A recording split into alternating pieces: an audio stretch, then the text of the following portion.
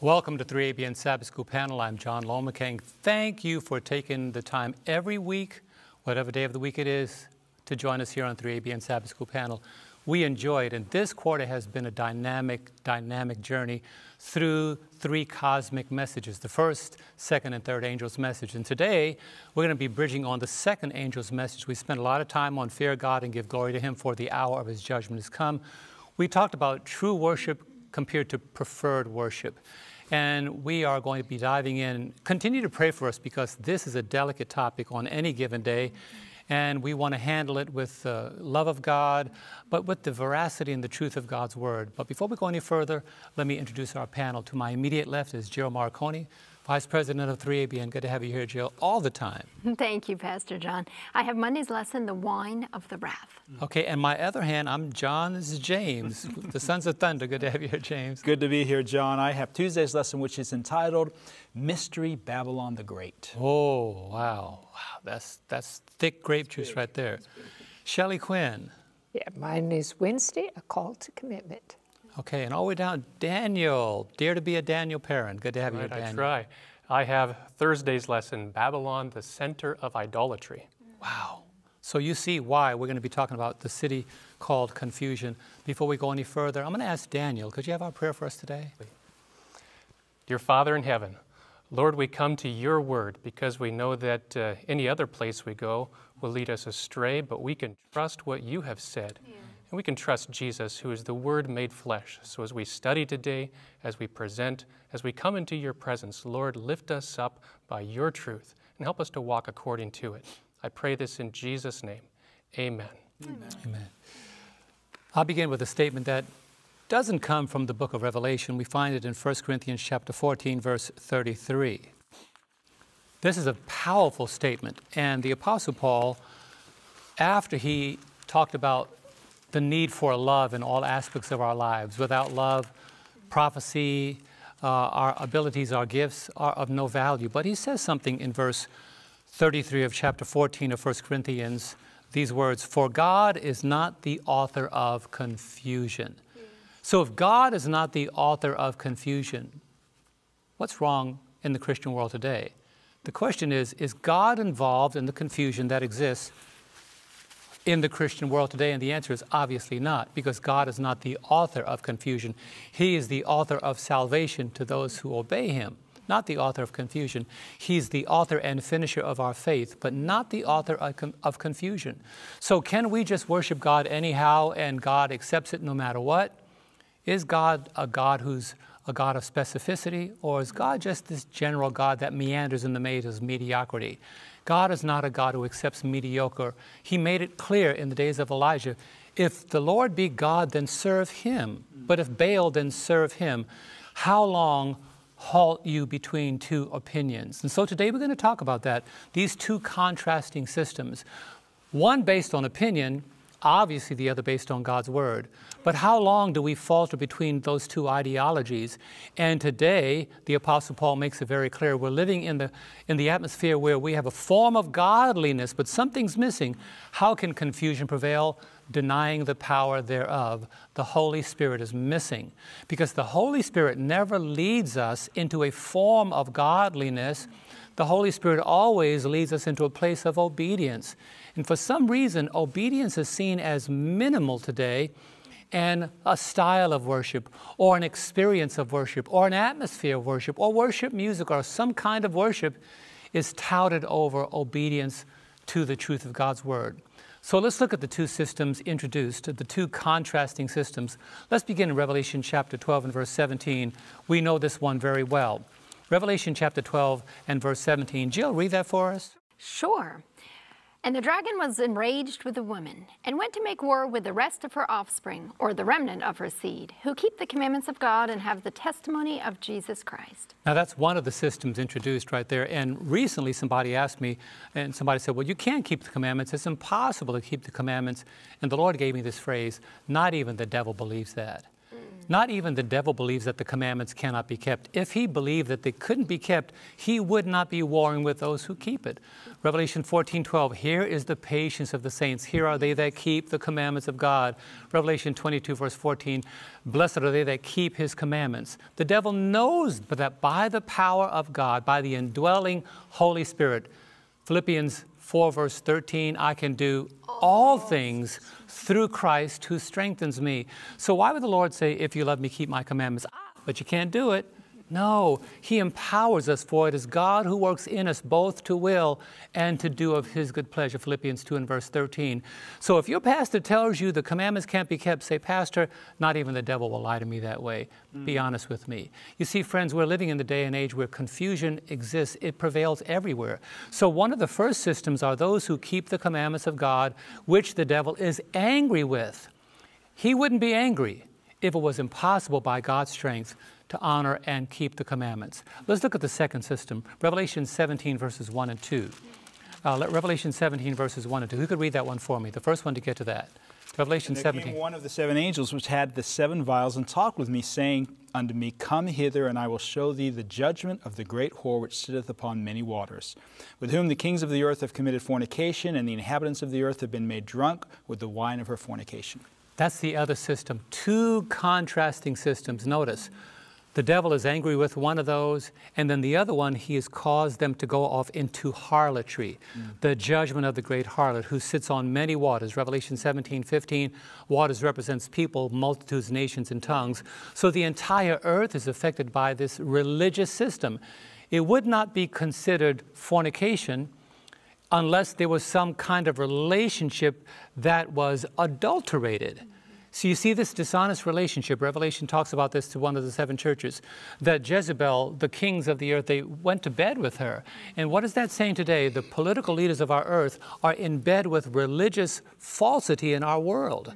There's a system of religion that has caused the political leaders of the world to become enamored by her, and therefore she holds sway over the inhabitants of the earth. What happened to them? The inhabitants of the earth were made drunk with the wine of her fornication. What does wine do? Look at Jeremiah 51, verse 7. Shall we read that for us? Sure. Jeremiah 51, 7. Babylon was a golden cup in the Lord's hand that made all the earth drunk. The nations drank her wine. Therefore, the nations are deranged. That's amazing. So what's happening today is there is an intoxication. Now let's think about that for a brief moment, intoxication. One of the reasons why a police officer that pulls a person over that he suspects is maybe intoxicated, what does he ask them to do? Walk a straight line. Now this is powerful. You can't walk a straight line doctrinally if you're intoxicated. You can't walk a straight line spiritually if you're intoxicated by the wine of Babylon. You see, one of the reasons why people can't preach a straight message is because they are intoxicated by the doctrines of Babylon. That's why they preach crooked messages like Sunday is a new day of worship, or people die and go to heaven, or the secret rapture. These are doctrines that have intoxicated people to drink wine from a different cup, not from the cup of the Lord. So when you hear these messages, don't say, well, that's just the way they believe. No, say, wait, they're deranged. Why does the Bible use the word deranged? Because they can get that from the wine of God's word. So you can't put new wine, the truth of God's word, in old wineskins. You got to be made new. 2 Corinthians 5, verse 17, if anyone is in Christ, he's a new creation. You got to come out of that old way of belief, but the only way that can happen is if you're new in Christ. So the Lord doesn't seek to put old, new wine, the truth of his word, in old wineskins. That's right. He seeks to make that wineskin brand new. So that's why he said to Nicodemus, you must be born again. The born again message is followed by the born again person, or the born again person accepts the born again message. When you are in the system of Babylon, deranged by her wine, you know, drunk people, you could tell them anything and they'll believe it, honestly. People that are drunk, when they finally are sober, they are shocked at their behavior. Did I do that? Did I say that? Did I really go there? And what happens when a person is deranged? They go where the alcohol is in control, where the inebriation is continued. That's why they say, give me another drink. What does a drunk person want? Another drink. What does intoxicated people want? Another drink, until they're at the point where they pass out. And watch this. When the Bible talks about intoxication, it says your eyes will behold strange women. Now watch this. You can't see a church for what it is because you're intoxicated. The Bible uses the phrase woman as a church. Your eyes behold strange women. You can't see a real pure woman. You can't find the truth because you're intoxicated. So what has to happen? There needs to be a spiritual detoxification taking place in Christianity today. And to give a person alcohol, to get them off of alcohol, is something that could be done medically, and the doctors do that. But you don't give a person another drink to get them to be freed from drinking. You have to give them the purity of God's word, the water of life. Jesus is not referred to as the wine of life. He's the water of life. His blood is referred to as wine because it's pure, it's unadulterated. So today, one of the reasons why it talks about Babylon, Revelation 14, verse 8, it says, Babylon is fallen, that great city, because she made all nations drink of the wine of the wrath of her fornication. This is international. Every continent, every system, both political and religious, is in some way adhering to the wine of this woman who's causing the kings of the earth, even political leaders, to be partakers of her fornication. Why fornication? She has departed from her husband. And James says, do you not know that friendship of the world is adultery? Yes. So when you are either by social behavior, political behavior, economic behavior, or religious behavior, in any relationship that does not include truth, it's spiritual adultery. The Lord is saying, come out of that. Come out of her. Notice that, come out of her, my people. He knows that, John 10:16, there are people that love him are in all these different movements, but amazingly enough, he doesn't want them to stay there. He says, come out of her, my people. Don't stay in that harlot system. Yes. Come out of her. Come out of her, my people, that you be not partakers of her sin. That's why when the Bible describes this woman, she has purple and scarlet. Well, what color is missing? The color blue, because blue is synonymous with the commandments of God. So she is a substitute system. She has earthly priests. What are they a substitute of? Our high priest. That's right. So you see all these substitutes, and the reason why people don't protest that is because they are drunk. They are deranged. They see absolutely nothing wrong with it. Why would a deranged person see something wrong with the wrong day of worship? Why would a deranged person see something wrong with the wrong belief about what happens when you die? They can't, because they are deranged. They are intoxicated. So what's the answer? Come away from the form of godliness and accept the truth of God's word. Don't be in a religious system that is based on works. Be in a religious system that is based on the truth of God's word and the faith by which we are saved. Be willing to accept the truth of God's word, and then you'll begin to see that the more pure water comes in, the detoxification begins, and then you'll see the unadulterated truth of God's word. Amen. Thank you so much, Pastor John. I love to hear you teach the Word of God. That was powerful. I'm Jill Morricone. I have Monday's lesson, The Wine of the Wrath, and we pick up on a lot of the same themes that Pastor John just explained so eloquently. We know in Revelation chapter 12, we have the pure woman, representing the pure church. In Jeremiah, it says, I've likened the daughter of Zion to a lovely and delicate woman. We know in Revelation 17, as Pastor John just talked about, we have this harlot woman representing the apostate church. We know that the harlot, you referenced Revelation 17:15, she sits on many waters. You know, if you look at Jeremiah chapter 51 and that reference to ancient Babylon, it talks about the waters of Babylon, the river Euphrates. We have Jeremiah 51:13. O you who dwell by many waters, abundant in treasures, your end has come. The measure of your covetousness. The Euphrates, its tributaries, its canals dominated the ancient Babylon scenery. The harlot is resting on the waters, representing, as you already talked about, the multitudes, nations, and tongues. This apostate system of worship influences the world. It has reached the world with her wine, with her deception. And she commits fornication, as you talked about, with the kings of the earth, meaning the political system the kings of the earth, and then we have the church system or the religious system, which is the harlot. And when they intermarry, when they intertwine, when there is this illicit relationship, we have this false uniting. You know, the true church is supposed to be united to Jesus Christ. She's the bride of Jesus Christ. This false church system receives its power and authority from the political leaders of the world. The state will enforce the church's doctrine. We saw this during the Dark Ages, from 538 to 1798. What happened when the Roman Catholic Church reigned supreme?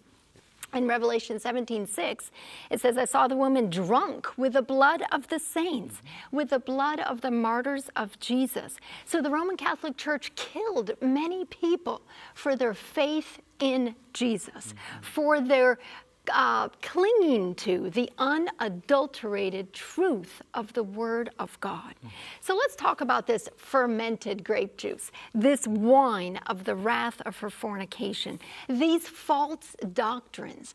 The apostate church will think to change times and laws. We see that in Daniel 7, verse 25. Speaking of the little horn power, he shall speak pompous words against the Most High, shall persecute the saints of the Most High, and shall intend to change times and laws. We see that this wine is fermented by teaching tradition or false doctrines instead of the pure Word of God. Right. Matthew 15, verse 9, Jesus says, in vain they worship me, teaching as doctrines the commandments of men. So I'm going to talk about 7 dangerous wines that emerge from Babylon. Now there's probably more, and you all could come up with more, but we're just going to limit it to 7. Dangerous wine number 1 is that salvation is earned. It's earned by works. It's earned by merit. It's earned by efforts. Forgiveness of sins somehow obtained through even indulgences. The pure grape juice, the truth of the Word of God, Jesus, the living water, says what? Salvation is freely offered by the perfect life and the sacrifice of Jesus, the Son of God. Amen. It's 1 John 1:7. The blood of Jesus Christ cleanses us from all sin. You see, our works don't save us. It's the blood of Jesus that cleanses us. Ephesians 2, we've referenced this many times on the set. Ephesians 2, 8 and 9. For by grace we have been saved through faith. It's not of ourselves. It is the gift of God, not of works, lest anyone should boast. Wine number 2. Sabbath rest is on Sunday. We already referenced Daniel 7:25. The Roman Catholic Church thought to change times and laws. Now, they didn't change God's law, but they thought to change God's law. Well, Jesus was resurrected on Sunday. We have authority, and we're going to change the day that was set apart and consecrated and made holy from the 7th day of the week to the 1st day of the week. What does the Word of God say? We've studied this, and if you missed it, you missed a great lesson last week. Make sure you tune in and catch that on the sanctity of the 7th day Sabbath. The 4th commandment, Exodus 20, 8 through 11. Remember the Sabbath day to keep it holy. 6 days you shall labor and do all your work, but the 7th day is the Sabbath of the Lord your God. What a gift. Wine number 3, the immortality of the soul. That lie began all the way back in Eden when the serpent said to Eve, you shall not surely die. And it has been perpetuated through this entire history of this earth, that the body dies and returns to dust, but the soul or the spirit somehow lives on, whether it's in purgatory or as some disembodied spirit in heaven. And we know the truth of the Word of God, that the dead know nothing. They are in an unconscious state like sleep, awaiting the resurrection of Jesus or final judgment. Ecclesiastes 9, 5 and 6, the living know they shall die, but the dead, they know nothing, neither have they any reward, for the memory of them is forgotten. Also their love, their hatred, their envy have now perished. Wine number 4 is that images are to be venerated and worshipped. This is why statutes are placed in churches, this idolatry of putting the image before the maker or the creator. What does the truth of the Word of God say? This is the second commandment. Exodus 20, verse 4. You shall not make for yourself a carved image or a graven image, King James says, or any likeness of anything that is in heaven above or that is in the earth beneath, or that is in the water under the earth. You shall not bow down to them nor serve them, for I, the Lord your God, am a jealous God, visiting the iniquity of the fathers upon the children to the third and fourth generations of those who hate me, but showing mercy to thousands and to those who love me and keep my commandments, as the pure church does, Pastor John brought out in Revelation 12, verse 17. Why number 5 is that the priests are the mediators between God and men. In other words, I can't go directly to God with my sins. I need a person between God who stands in place of God, and I confess my sins to them. And yet the truth of the Word of God, 1 Timothy 2:5, I love this scripture, Shelley. There is one God and one mediator between God and men, the man Christ Jesus. Amen. You and I don't have to go to priests. You and I don't have to go to other people. We go directly to Jesus, and we say we confess our sins. Hebrews 9:15, for this reason, for the blood of Christ, he is the mediator of the new covenant by means of death for the redemption of the transgressions under the first covenant. Why number 6? Transubstantiation. Did I say that word right? Mm-hmm. That is the belief that when you partake of communion, the grape juice and the bread actually changes into the blood and the body of Jesus. Now, we could use many scriptures to counteract that, or talk about the literal or the figurative and all of those type of things. But I like just reading on. If you continue reading in Matthew 26, verse 29, Jesus clarifies it because he says, I say to you, I will not drink of this fruit of the vine. He's not referring to himself. He refers to it as the grape juice, as the fruit of the vine. Dangerous wine number 7. Immaculate conception. The belief that Mary was free from original sin from her conception. Therefore, Jesus somehow had an advantage over you and I because Mary was without sin. But the truth is, Jesus was conceived by the Holy Spirit, yes. But Mary had predisposition and tendencies to sin like the rest of us. Therefore, Jesus has no advantage over us. He was born with hereditary tendencies to sin, and yet he did not sin. In Hebrews 4:15, we do not have a high priest who cannot sympathize with our weaknesses, but was in all points tempted as we are, yet without sin. There's more dangerous wines from Babylon.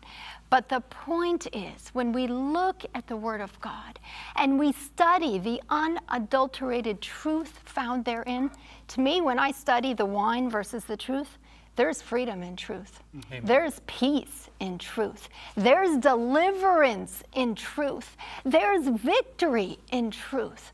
So I just want to invite you to choose the truth of the Word of God in the pure church over the adulterated wine of the harlot system of Revelation 17. Amen. Thank you, Jill. Thank you so much. Wow. You know, as you can tell, this is a concentrated lesson, but the purpose of it is to counteract the counterfeit. There is a city called confusion, and God has called us to make sure that we can tell you what that is and how you can avoid it. So don't go away. There's much more to come.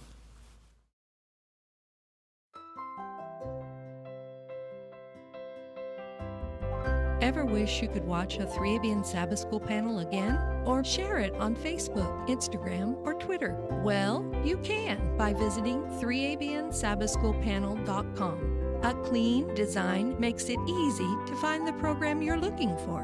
There are also links to the Adult Bible Study Guide so you can follow along.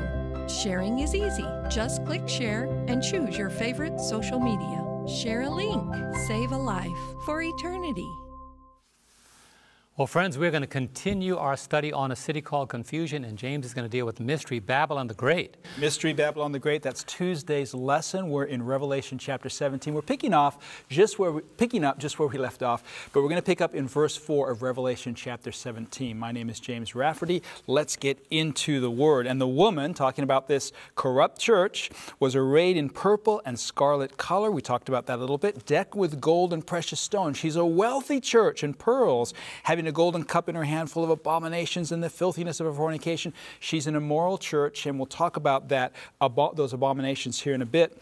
And upon her forehead was a name written, Mystery Babylon the Great, the mother of harlots and abominations of the earth. So this is a mother church. That means she has daughter churches. That means there are other churches, other systems, religious systems that teach what she teaches, that teach doctrines that come from her. And then it says in verse 6, and I saw the woman drunk with the blood of the saints and the blood of martyrs of Jesus. And when I saw her, I wondered with great admiration. So we've got a religious system here, and it's teaching spiritual lies. Now, I just want to give you some verses here in Proverbs chapter 6, because the word that is used in Revelation 17 is abominations. This is how God defines abominations in Proverbs chapter 6, beginning with verse 16.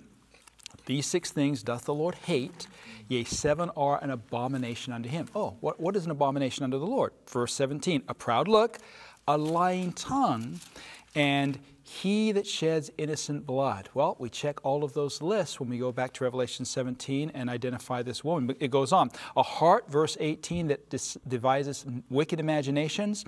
Feet that be swift in running to blood, or running to mischief. And then verse 19, a false witness that speaks lies, and he that sows discord among brethren. Now, we were talking about this between our sessions during our break, and we were trying we were just simply saying that we are not teaching here anything outside of what this church actually admits to.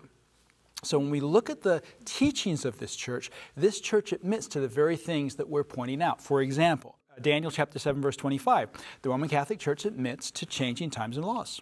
They just, yes, we've got the authority to do that. We're doing that. So sometimes we can come across as critical, but really what we're doing here is we're pointing out exactly what the church has determined to do in violating the morality of God's laws and the morality of God's teachings. And that's why she's called a harlot, and that's why she's teaching these lies or abominations. She's got a cup full of wine of abominations or lies. They're spiritual lies. The church is lying to the people that support it about what the Word of God teaches. Right. How so? Well, let's take a closer look here. It says she's intoxicated with the persecuting of God's people. In other words, she's intoxicated with the blood of God's people. Now, Pastor John brought out that means she's not thinking clearly. When you're intoxicated, you're not thinking clearly. You're not walking that straight line. Let me just share this with you. Jill brought out the idea of the natural immortality of the soul. Now, this is the reasoning of the church, not my reasoning, not the way we think, but this is the way the church thinks back in the Dark Ages specifically. You can look at the history books and find this. If people live for eternity, either in heaven or hell, and people who are going to hell are going to be burning in eternity for all eternity if they don't believe what we believe, if they don't accept the teachings of our church, it would be better for us to do whatever we need to do, persecution, torture, whatever it takes to get them to believe, because it'd be better for them to suffer at our hands for a little while and turn those heretics into believers than for them to suffer for all eternity. Now, I don't want you to miss this point, because this point is prevalent in our world today. We are going to make people suffer. We are going to strip them of the ability to buy and sell, to feed their families, to have a job, to do the things they need to do, because we know better than them. And it'd be better for them to do what we want them to do, even though they don't want to do what we want them to do what we want them to do for the good of society. That's the principle that has come through the Dark Ages, and we are returning to the Dark Ages when we look at and follow that principle. So this is the principle. So the point we're trying to make here is this church becomes convinced that what they're doing is right, and others who support it are convinced because deranged, mad, intoxicated, they're not seeing things right. And we've got to get into the water of life. We've got to get into the Word of God in order to be clear on this, in order to be able to see things correctly. Otherwise, we're going to go along. If we're drunk with the same intoxication that's gone through all the nations, we're not going to see things right either. We're not going to see things the way that God sees them. So as we've gone through these three angels' messages, we've learned some things about what God is teaching, and it contrasts with what Babylon is teaching. For example, fear God is the first announcement of the everlasting gospel. Now, to fear God means to be in awe of God, not just to be afraid of Him. It means to reverence God, and it comes from the Bible. For example, in Psalm 133 and 4, it says, "If thou, Lord, should mark iniquities, O Lord, who should stand? But there's forgiveness with thee, that thou mightest be feared." Another verse, Psalm 147, verse 11, "The Lord takes pleasure in them that fear Him, in those that hope in His mercy." So to fear God is to hope in the mercy of God. It's to realize that God doesn't hold our sins against us. He held them against Jesus Christ. It's to recognize the everlasting gospel, Christ on the cross, crying out to the Father, "Forgive them, for they know not what they do." Now, in sharp contrast to this teaching, over 1 billion Christians today are taught that they can earn salvation by their works. Jill touched on this. It's the idea of indulgences, of deeds of charity, of self-denial, of purchasing grace. Purgatory is another option for those who are not quite as faithful. They can suffer in purgatory, or they can be prayed through purgatory, suffer for a while until they're good enough to go to heaven. Let me just give you a quotation so that you know that we're not speaking on our own here. This is found in the Catholic Catechism of the Church, 1995 edition. "All who die in God's grace and friendship, but still imperfectly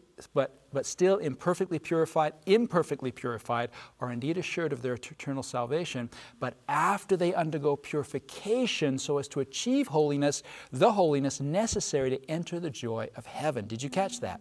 Another statement from the same book, page 269. That one was 268. "The Church also commends almsgiving, indulgences, and works of penance undertaken in behalf of the dead." So you see, the doctrine of purgatory undermines the everlasting gospel.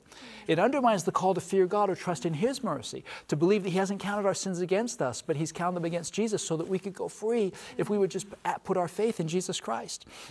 It distorts the atonement of Christ. It distorts the atonement that Christ has made, and it distorts the character of God. It shows that we can somehow earn our salvation. This Babylonian system, again, being set up on the plains of Shinar. What about the phrase, "give glory to Him"? We know that give glory to God means that we're saved by grace through faith, and that's not of ourselves. It's the gift of God, lest anyone should boast or glory. We know that we are, that's Ephesians 2, 8, and 9. We know that we are, according to 1 Corinthians chapter 1, verses 30 and 31, we are made in Christ.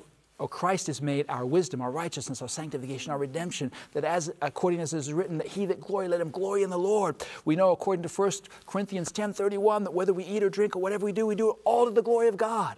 God gets all the glory for salvation. We cannot save ourselves. Here's what the Catholic Church teaches. Again, from the Catholic Catechism, and we're looking here on page 487 of the 1995 edition. "Since the initiative belongs to God in the order of grace, no one can merit the initial grace of forgiveness and justification at the beginning of conversion. But, moved by the Holy Spirit and by charity, we can then merit for ourselves and for others the graces needed for our sanctification, for the increase of grace and charity, and for the attainment of eternal life."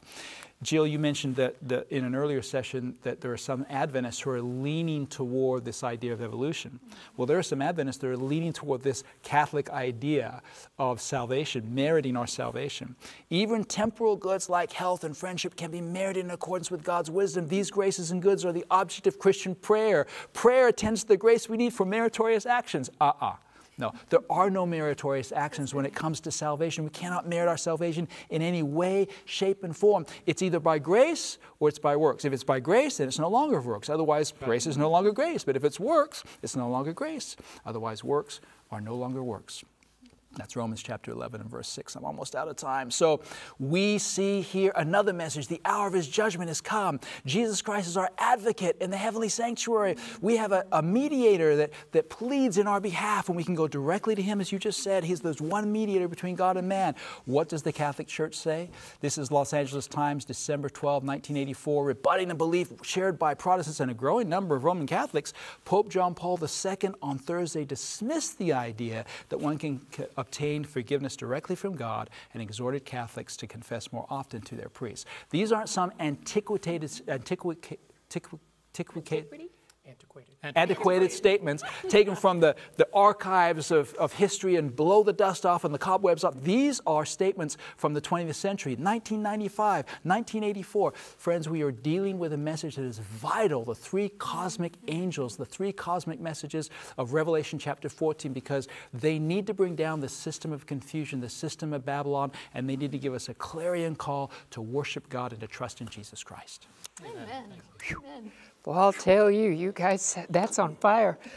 My name is Shelley Quinn, and I will be giving Wednesday's lesson, A Call to Commitment. I just want to make a point right up close. We are looking at Revelation's appeal in the three angels' messages that are a call to commit to Christ, but it's summarized in these two women of Revelation. The pure church that's following the commandments of God, and the spiritual Babylon that is the apostate church. And it is not, we're talking about systems, not people. God's got a people in every church. But the system of apostate Babylon is, or spiritual Babylon, includes more than the Roman papal system. It is the apostate Protestantism as well. Let's look at this. When Jesus, Simon Peter, he asked Jesus, or Jesus asked him, "Who do you say I am?" And he says, "You are the Christ, you are the Son of the living God." And in Matthew 16:17, Jesus says, "Blessed are you, Simon, for flesh and blood has not revealed this to you, but my Father who's in heaven. And I say to you, you're Peter, and on this rock I will build my church." What rock? It wasn't the rock of Peter, he was a little pebble. Jesus Christ is the rock, the solid foundation of his church. He was the rock from the Old Testament. That's a word for the Lord. 1 Corinthians 10:4, Paul says they drank from the spiritual rock that followed them. That rock was Christ. And we know as many as receive Christ, we become children of God. Now, Christ's church is built on his teaching. He said in Matthew 4:4, "Man shall not live by bread alone, but by every word that comes from the mouth." It is guided by the Holy Spirit. In Romans 8:14, it says, "As many as are led by the Holy Spirit are children of God." Now, if you're not led by the Spirit, what does that mean? You're not a covenant child of God. Babylon is not following the spirit of truth. Babylon is not following every word. There's spiritual confusion, and it's man-made teachings and traditions. The Word of God is inspired by the Holy Spirit. Man can't take this word and say, let's say this, let's do that. In Mark 7:13, Jesus told the Jews, you make void the word of God. You make it, you invalidate it. It's null and void. And how is he saying you do that? Through your traditions, you're nullifying God's word. Our study guide says, any religious leader who substitutes human opinions or traditions in the place of or above the revealed will of God in the Scriptures is simply fostering Babylonian confusion. In Revelation 17:14, it's talking about the beasts that are going to make war with the Lamb who was slain from the foundation of the world. And the Lamb will overcome them because he is Lord of lords, King of kings, and those who are with the Lamb, listen to this, with him are called, chosen. Oh, people like to say I'm called, I'm chosen. But you can't leave out the third word. That's right. They are called, chosen, and faithful. Amen. You know, in Daniel 3, ancient Babylon, we see combined church and state. King Nebuchadnezzar represented the pagan idols. And what he did was set up an idol to himself, really. And he passed a universal decree of worship. If you didn't fall down and worship his idol, into the fire you went. So what happens with spiritual Babylon? Revelation tells us history is going to repeat itself, that the church and state are going to be combined and arise, and a spiritual leader will claim to speak as God and decree worship of the false image of the beast. In 2 Thessalonians 2:4, this religious leader, listen how Paul describes him, who opposes and exalts himself above all that is called God or that is worshipped, so that he sits as God in the temple of God, showing himself that he is God. Now listen to what Mark Finley wrote in our study guide. Throughout the centuries, the Roman pontiffs have declared that they stand in the place of God on earth. In his encyclical letter of June 20th, 1894, Pope Leo VIII stated, this is the Pope speaking about popery, Leo the 13th, yes. We hold upon this earth the place of Almighty God. That's what he's saying about being the Pope. And then in the Ferraris Ecclesiastical Dictionary, it adds, the Pope is of so great dignity and so exalted that he is not a mere man, but as it were, God and the vicar of God. He's saying that vicariously the Pope is taking the place of God. So, as I said, the spiritual Babylon is more than just papal Rome. It includes the apostate Protestant, I can't say that word, Protestantism. and you know what? Here's the truth. Many of God's faithful people are in this spiritual confusion. God's got a people in all churches. We're not judging people. In Revelation 18:4, God is making a final appeal to his people who have been caught up, they're deceived, they're blinded by this intoxicating system that hasn't shared the word of God. And he says, come out of her, my people, lest you receive of her plagues. So God wants his people to come out. And what Revelation, the three angels' messages, are calling us to make a commitment. They proclaim the eternal gospel of righteousness by faith in Christ. In Revelation 13:8, it talks about Jesus being the Lamb slain before the foundation of the world. Revelation 1:5 says he's the one who loves us and releases us by our sins by his blood. Revelation 5:9, Jesus is worthy because he redeemed us to God by his blood out of every tribe and tongue and people and nation.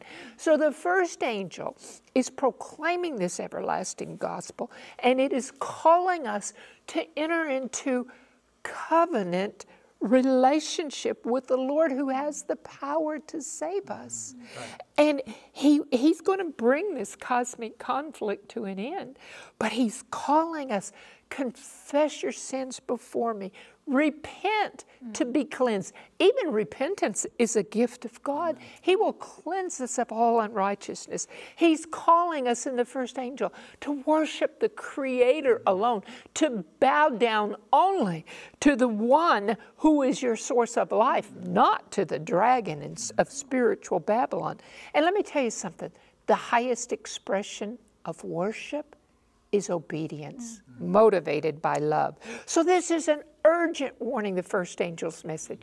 There's a judgment in process. He's calling us in the first angel's message to commit to preparation for the second coming of Jesus. The second angel proclaims the collapse of this false gospel of Babylon, saying Babylon is falling.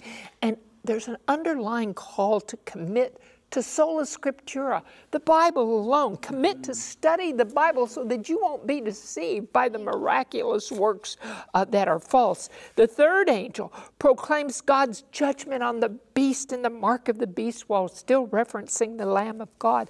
And he's saying, commit to the knowledge of God as our loving, righteous Creator.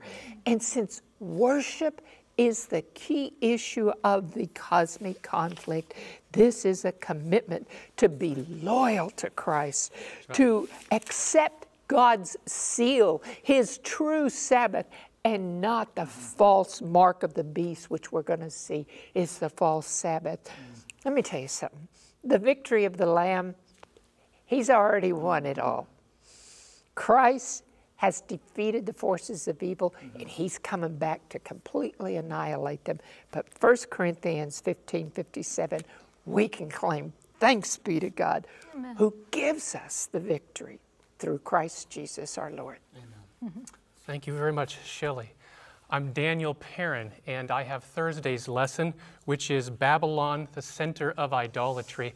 And as we know, there is no nation or kingdom of Babylon today, which reminds us that in order to identify it, we've got to go back and find the features of Babylon from Scripture, because nothing in the world today is going to come labeled saying, hey, I'm Babylon, avoid me. And so we go to the Word of God, and it gives us some defining features, and one of them is the idolatry or the worship of images. Taking you back to Jeremiah 50, where we've been before already, verse 38, and this is a description of why Babylon, the ancient empire, fell by God's hand. It says, "For it is the land of carved images, and they are insane with their idols." We've already heard the word mad, we've already heard the word deranged, and now insane. In other words, their minds have been taken over, they're not thinking straight. Something has polluted and confused the way that they think. The next chapter, 51, verse 47, says, "Therefore, behold, the days are coming that I will bring judgment on the carved images of Babylon. Her whole land shall be ashamed, and all her slain shall fall in her midst." In other words, the statement is clear. Babylon is fallen. It may look okay right now. It still may be prosperous, but the results are already certain.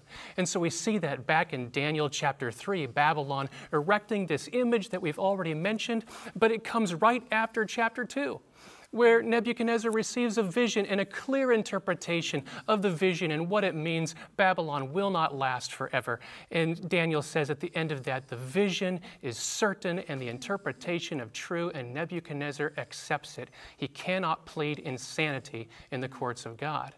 You can plead insanity in the courts of men, but to say to God, no, I wasn't thinking straight, that doesn't work. Babylonian idolatry, though, is not limited just to Babylon. We find that even God's people, Israel and Judah, in 1 Kings, 2 Kings 17 and 21, that's listed as the reason that those in God's church, the reason that Israel and Judah are both defeated by Assyria and Babylon. We find God's clear command regarding idols in Exodus 20, right there, the fourth commandment that says, "You shall not make a carved image, any likeness of anything in the heavens above or in the earth beneath, or that is in the waters under the earth. You shall not bow yourselves down to them and serve them." And here it says, "For the Lord your God is a jealous God." And we tend to think that that's not a positive trait. But you think about any husband whose wife walks away and has adultery with somebody else. Jealousy is an appropriate response there, saying, no, this is an exclusive relationship. Me and you only. Don't mix with other people. All right? A jealous God, visiting the iniquity of the fathers upon the children to the third and fourth generation of those who hate me, but showing mercy to thousands, to those who love me and keep my commandments. And so when we take God's word firmly and clearly here, we can recognize that in spiritual practice, when we erect images and statues and believe that there is some power when we stand before them and pray to them or through them, that goes against the law of God. It's just that clear. And in one sense, idolatry is really easy to recognize because it's visible. It's something we can see with our eyes. But in another sense, idolatry can be extremely subtle.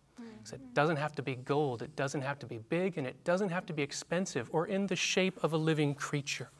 Anytime we use our own human strength or ingenuity to exalt something to a position of honor or the ability to save us through our own power, it's taking the place and occupying the spot that God alone takes. So we can call ourselves sophisticated now. We don't do things that primitive people did in the past. But I guarantee you that the gods the ancients worshipped, or so-called gods, are still worshipped today. And what's wrong with idolatry?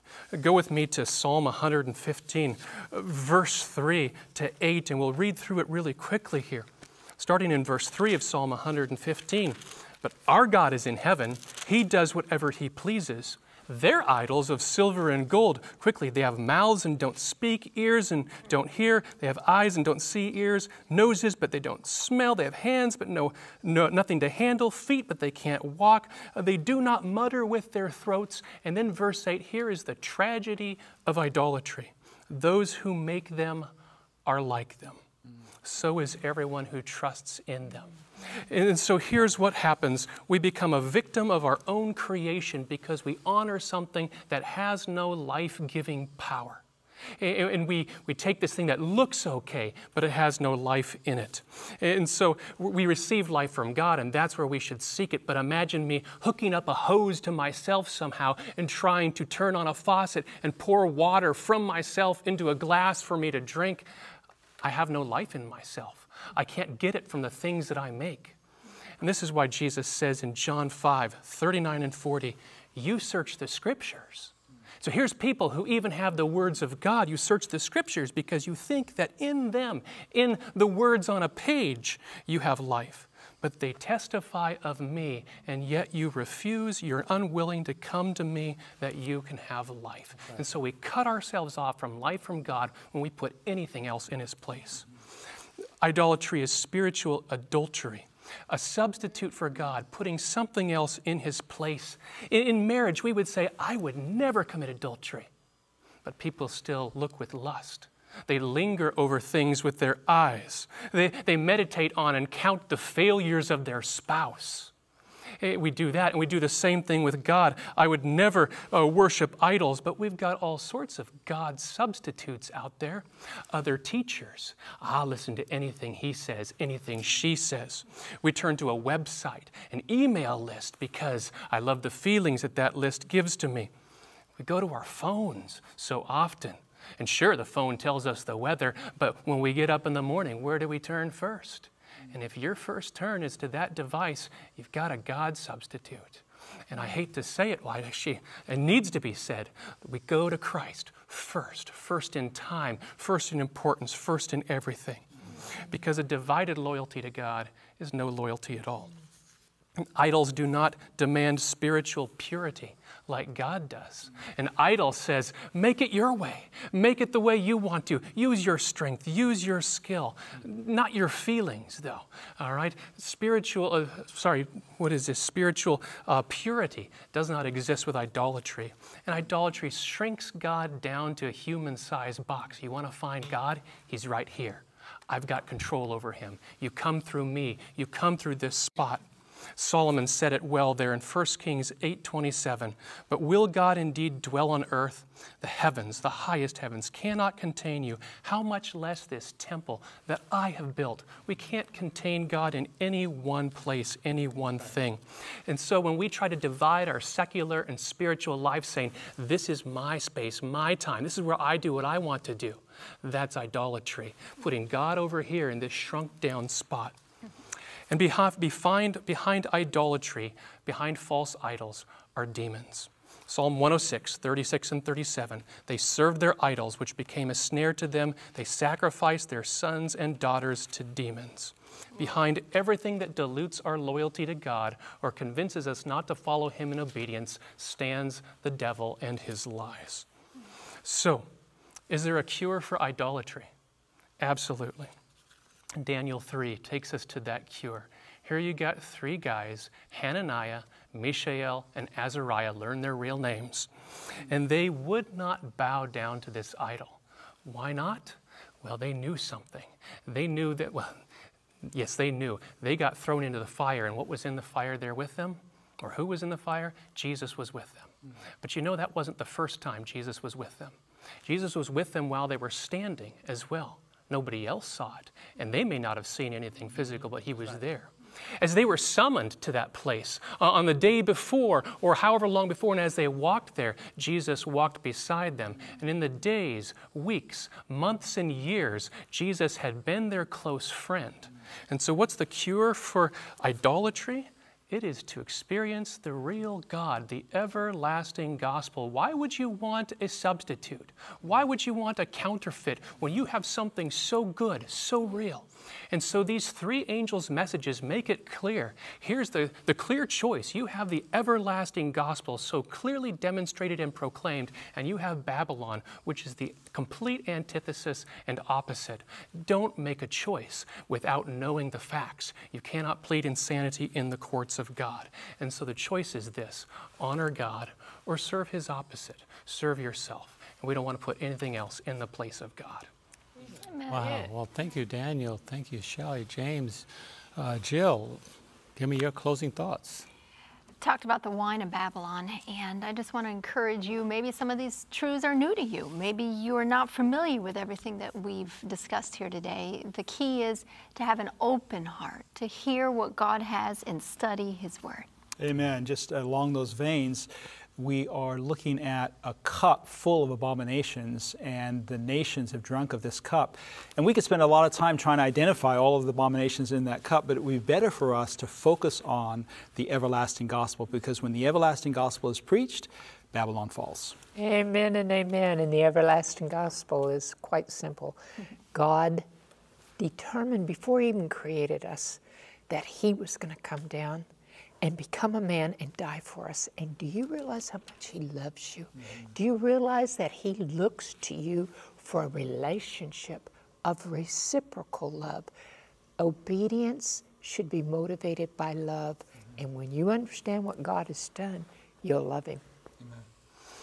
When you have Jesus as your close friend, just like John did there in chapter 1 of Revelation, he shines with the brightness of the sun. There's no idol you could build that could possibly outshine Jesus. That's right, and thank you, friends. The purpose why we have been so intense today, I believe, is found in John 10:16. Jesus says, lovingly, other sheep I have, which are not of this fold. Them also I must bring, and get this, and they will hear my voice. And there will be one fold and one shepherd, not this multiplicity of a city of confusion. We proclaim this message out of love and a desire for people to know and understand that true love is obeying the commandments of God. But we're not done yet. We're just getting started. So join us for lesson number 10, Satan's Final Deceptions. We look forward to seeing you then.